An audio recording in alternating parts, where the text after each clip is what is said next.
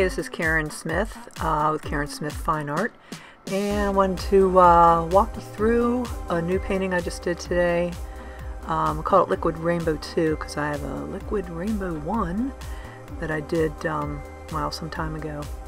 So this is my all my paints are going to be pre-mixed that I have in 4 containers, and this is my Latex House Paint Bright White semi-gloss, and it's mixed with a medium of 70% Elmer's Glue All and a 30% water. So I mix those two, and then I mix 50% paint and 50% of my medium into my containers, and then I'll adjust with a little bit of water to get the consistency right. And I started actually pre-adding some silicone into my premixes.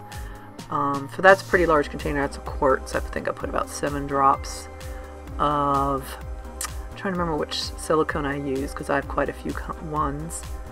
I believe that was the coconut milk hair serum that I was using in that. The paints that I use are all by, oh, what's it called again? I totally forgot the name of the paint brand that I use. Creative something. There it is. Creative Inspiration. I really love these paints. So that's the Dioxazine Purple. I love them because they're really smooth, creamy, and rich with color, so they work great. Okay, so that's my mixture of the purple with my medium. And I'm holding it up pretty high. And I'm not using like a hard, steady stream. I'm using like a soft stream of paint, so it kind of drips out kind of fast. And I wanted to hold it up high so that it kind of sunk down into the white paint. And I believe that is my Quadradrone Rose. Quadradrone Rose. It's a really nice, it's a pink, but it's got a hint, I'd say a real hint of orange in it, so it has almost a dark salmon color. I really like this stuff. And I'm just randomly, I'm going to mostly have the paint colors in the center, but I'm spreading them out just a little bit. And I believe this is my deep yellow. Yes, deep yellow, pre-mixed, again with the medium. And when I said I use 50% medium and 50% paint, again, I actually will almost fill those containers, not quite, about 7/8 full, then pour all the mixture out into a large container and adjust the consistency, and then pour it back into the container because I want all my paints to have the same consistency, because I wasn't doing that before and I was getting different consistencies. So that is my Cerulean Blue. Love that, real pretty color.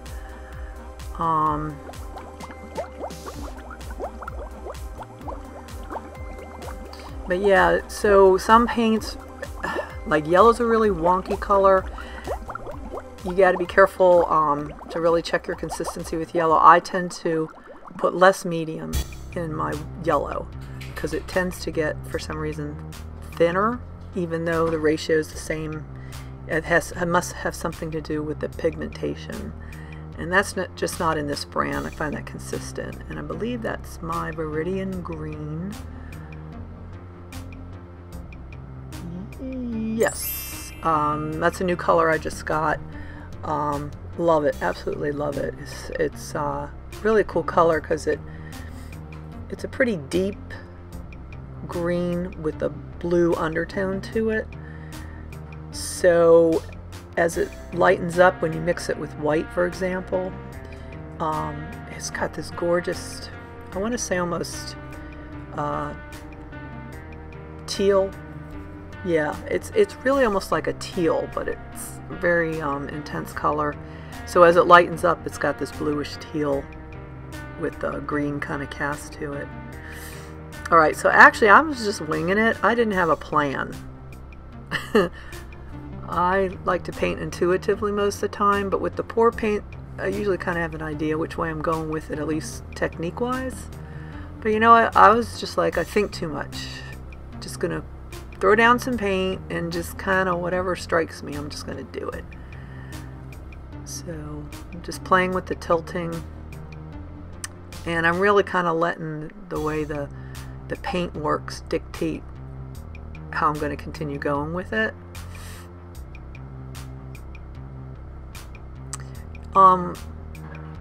Sometimes when I do pour painting, I let the paint just run off the edges because I want to like do a lot of stretching, like really stretch it out.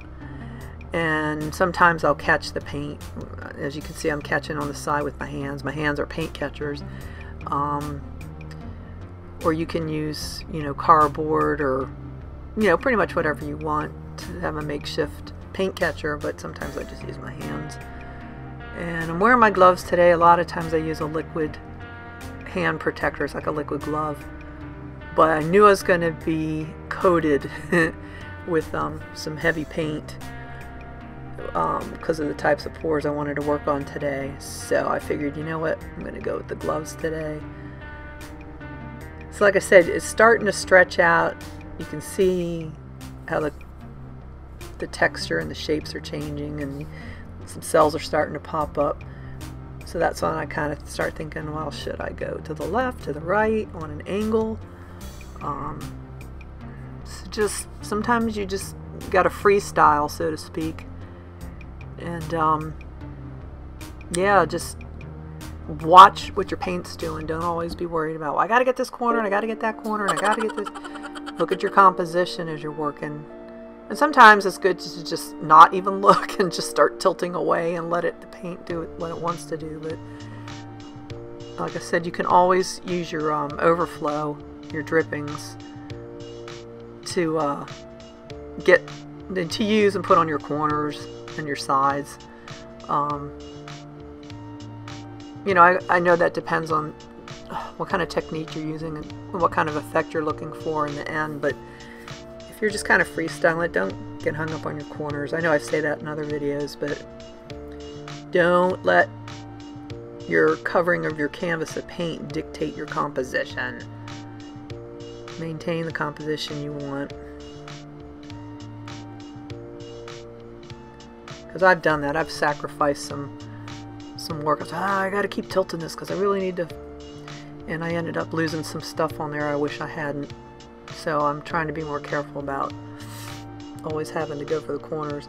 In fact, I might not have done it on this painting. Nope, I did it on a different painting where I dipped all four sides. That's right, I had overflow drippings from this painting, and when I worked on the next one, I dipped all four of my sides in the drippings first, and then I actually flipped it and did an impression into the paint with it, like a reverse dip. So this was pretty cool. I had never done this before. I've dripped the paint into the white before, but ended up going a completely different direction with it, literally a different technique. But as I was watching the paint morph, I was like, ooh, this, I don't know, it reminds me of Mardi Gras. It looks like confetti and streamers. So that was really cool how there was more cells up at the top, and less at the bottom, so it has a nice gradated look to it. So that was just kind of a fun, I mean, it literally looks like streamers. I've been really happy with the Elmer's Glue All 70% with 30% water, because I'm a big fan of Floetrol, and that's pretty much all I've been using. That and, you know, a little bit of silicone water. But I was like, you know what? Oh, that's what it was. I went to the Home Depot and they were out of Floetrol. And I usually get it in the big gallon. They didn't have any sizes left, so they had, interestingly, a big display of these gallon size Elmer Glue All. So I'm like, that's such a weird coincidence, because the display was right I walked right by it as I was going down the aisle where the Floetrol was supposed to be. So I was like, well, this must be something telling me to try the glue. So I'm still going to use Floetrol, but I like to bounce around and also maybe combine the Floetrol with the glue and the water and do that, you know, use all of them. So I thought it was good that I kind of branched out of my norm. But I've been super happy with the glue a lot, actually. So, let's see, what am I doing next? I was thinking about doing a balloon smash. Instead, I was like, I'm going to use my hand. I'm wearing a glove. And this is typically how I work. Like, I thought it was a pretty cool painting. I didn't have, like, okay, you don't have to do anything else. Maybe play with the tilting a little more or whatever. But I just like to experiment, play with the paint more, but without necessarily tilting it more, and just start, you know, balloon smashing or do another small pour on top of your other pour or whatever. Sometimes you'll do stuff and be like, why did I do that? But I just don't want to get stuck in a rut, and I don't mean this as an insult to anybody. This is just how my brain, it won't shut up, thinks. I just don't want my work to look like, I don't want to say like everybody else's, but like the technique in of itself. Like, oh, everybody's doing that, and sometimes you can't tell one person's work from another. I mean, excellent work, I'm not knocking the work, but sometimes because it's just the technique in of itself that's being done, so I'm afraid to get stuck in that place. This is how I work. It's just me. But I was keeping it more conservative and safe when I first started learning pour painting, because it does take quite a while to get your recipe where you want it, but you don't ever really stick with it. You still tweak it, and I shouldn't say not ever stick with it, but a lot of times you'll be like, well, let me try this. Yeah, I'm happy with it, but I just want to see what this does. So it's good to experiment. I get bored really easy with everything I do in my life, so I have to, I don't know, it's just my nature to want to do more. And then I just start getting to a place where, okay, as I'm working on them, I'm like, nope, I'm good. So I usually know. It just clicks. Because I thought it was pretty cool looking, just as it was, but I was like, oh, I really want to do more with this. But still keep a lot of the original textures that were developed, and just use, you know, the rules of third is an expression for composition. It's when you're not centered. So for example, I'm making this balloon smash kind of flowery looking thing. I didn't do it in the middle. I did it off, you know, to the left or the right. In this case I did it to the right. But I'm not going all the way over to the edge of the canvas, and I'm not just doing it slightly to the right. I'm doing it in the third quadrant of the painting. So if you broke this painting into three sections, 3 even sections, and you pick either your first third into 3 even sections, right? So you have your first third, your middle, and then your third, your last third. Or you can say left, center, right. But anyhow, so this is the right third of the canvas. So there's the term rules of third. It's just an aesthetic that us humans find pleasing to the eye for balance. And it doesn't have, it could be up, it could have been up, not in the middle. I could have gone on the third quadrant and gone up high or low, but within the third quadrant. And whether you use your first or your last third, and this applies to no matter what size your canvas is, break it into thirds and it really, and it's great to use to center stuff too. I'm not against centering at all. It's just if you want to go off center for a focal point, I would suggest using your rules of third. It really helps balance. I used to do a lot of photography. I love photography, outdoor photography, and that was something, the rules of third term is very common in photography too. So when you're doing a photo, say you're taking some photographs of, say, an old barn, and instead of just putting it in the center, you put it in your first or your third quadrant and let the rest of the environment balance the picture. So you have one focal point that's off center. There's my metallic gold, and again, that's creative inspiration.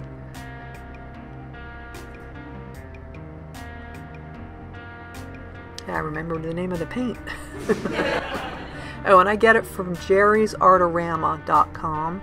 I've been getting vast majority of my art supplies from them, and free shipping on orders over $35 when I'm always spending over $35, or if I'm not, then I'll get a few things so I have $35. But and they have this huge assortment of art supplies for many types of disciplines of art.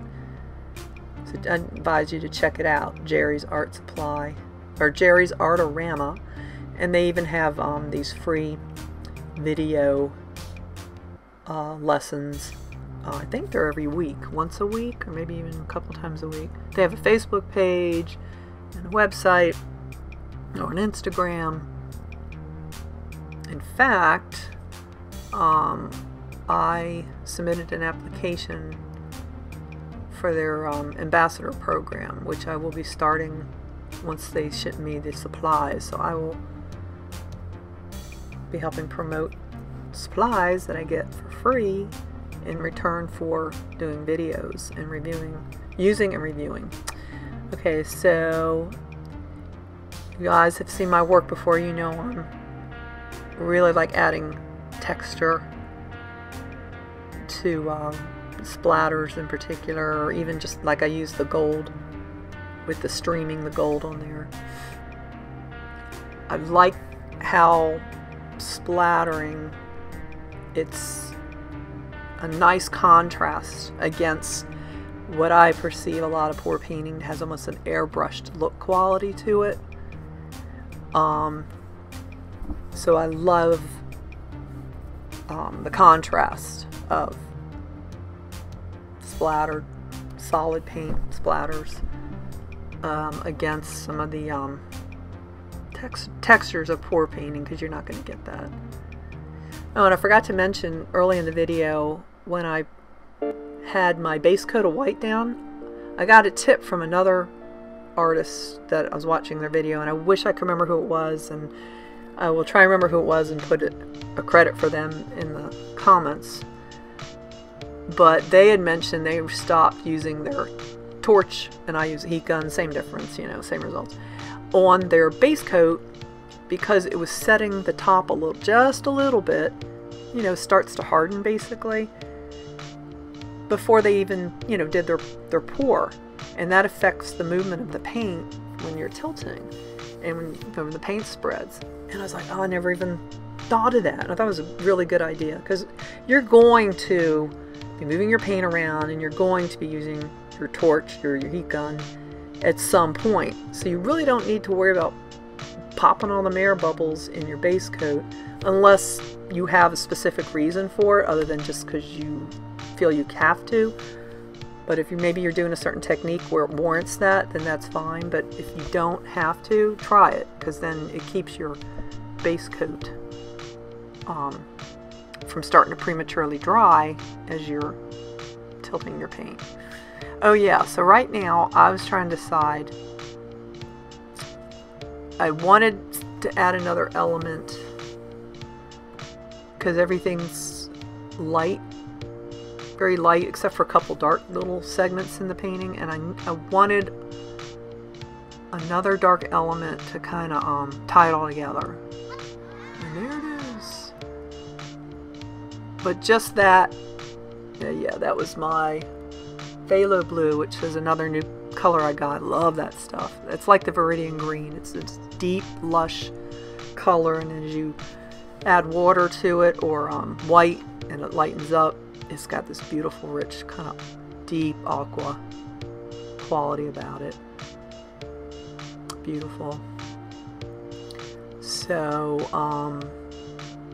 so yeah, just by putting those delicate, thin streaks of blue on there, I felt it helped anchor the composition.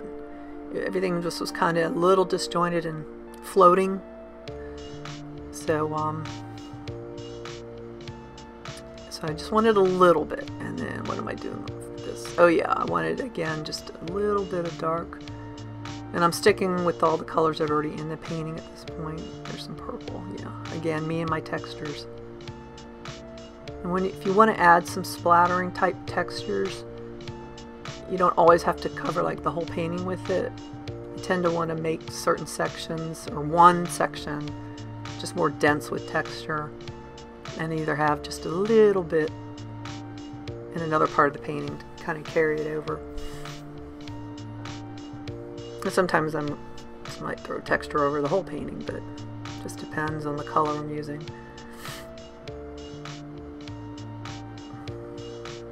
But yeah, everything, like I said, don't be afraid to experiment.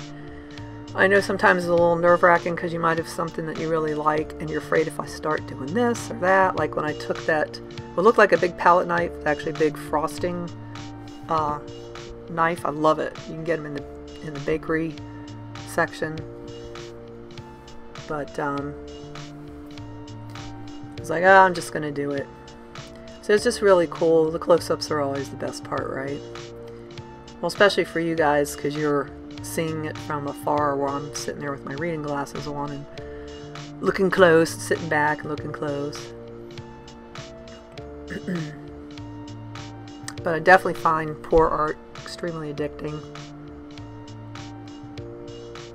And like I said, if you really hate something, or I shouldn't say hate, really unhappy with it, either I've rarely ever scraped the paint off. I usually just keep adding, or sometimes I've just completely covered it with other paint. But I'd say most of the time if I don't like something, and yeah, or I let it dry. I just let it, I walk away from it, I'm like, oh, I don't like this, it's not salvageable. So I've just let it, like even the next day, worked on it. So it wasn't 100% dry, but it was dry to the light touch. And just, it's so mesmerizing looking at all the cool textures that you get from pour painting, fluid painting, pour painting, fluid pour painting, pour fluid painting, whatever you want to call it, messy painting. But it's always, I never get tired of seeing the effects that come up. You're like, oh, that's pretty cool. And how do I do that again? I don't know. It's chemistry. There's a lot of chemistry involved when you think about it. There's a science to it, and then you're tying your science with an art form. So it's a scientific art form, which I think is really cool.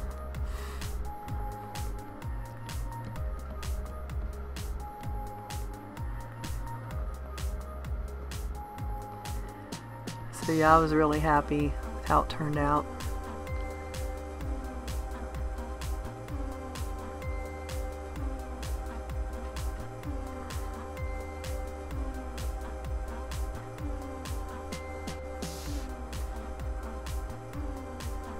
And I've been really like these vertical, or excuse me, these narrow long panels. I'm sorry, that's a 10 by 20. I meant to mention that earlier. So here's your little detail stills. But I like these panel shaped narrow canvases, and I actually like them vertical. I just think it's really neat looking to have these long panels. I mean, they look good horizontal too, don't get me wrong, but I do really like that. Well, listen, thank you so much for watching my video.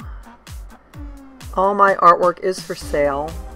I'm on Instagram at kcs.fineart and kcsfineart.com, where you'll find most of my art for sale.